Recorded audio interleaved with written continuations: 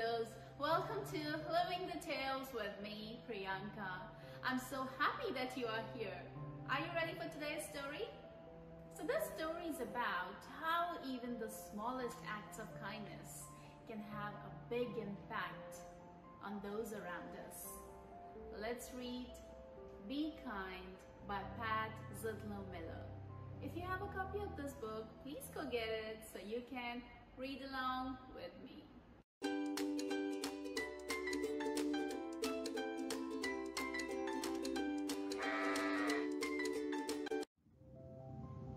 Be Kind by Zietlow, illustrated by Jen Hill. Tanisha spilled grape juice yesterday, all over her new dress. Everyone laughed. I almost did too. But Mom always tells me to be kind, so I tried. I don't think it worked, I said. Purple is my favorite color. I thought Tanisha would smile, but she ran into the hall instead. When she came back, snack time was over. She put on her rat smock and didn't look at anyone. I almost told Tanisha that art was my favorite class, but I didn't want her to leave again, so I painted purple splotches and added some green until I had a bunch of beautiful violets. While I painted, I thought about Tanisha. Should I have handed her my napkin? Let her borrow my sweatshirt? Spill my juice so everyone stared at me instead? What does it mean to be kind anyway? Maybe it's giving. Making cookies for Mr. Rinaldi, who lives alone. Letting someone with smaller feet have my too tight shoes. He might win races in them too. Maybe it's helping. Putting dirty dishes in the sink. Cleaning up after Otis, our class guinea pig.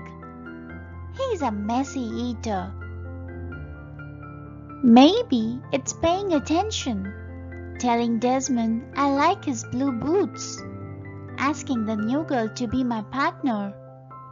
Listening to Aunt Franny's stories, even the ones I've heard before.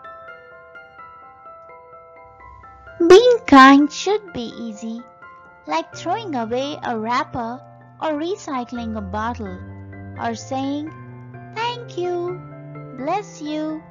My mom says that the quickest way to be kind is to use people's name. Hey Kayla, what's new, Omar? Good afternoon, Ravi Mendelbaum. Being kind can be hard too, even when you know what to do. Teaching someone something I'm good at is tricky, even when I'm patient.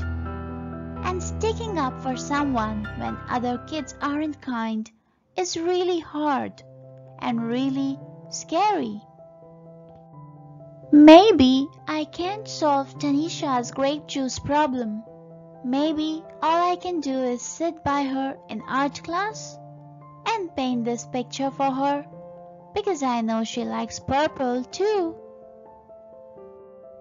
Maybe I can only do small things, but my small things might join small things other people do, and together they could grow into something big. Something really big? So big that all our kindnesses spill out of our school, spread throughout town, travel across the country, and go all the way around the world. Right back to Tanisha and me, so we can be kind again, and again, and again. Thank you so much for watching and reading along with me. Please do not forget to like, subscribe, and share.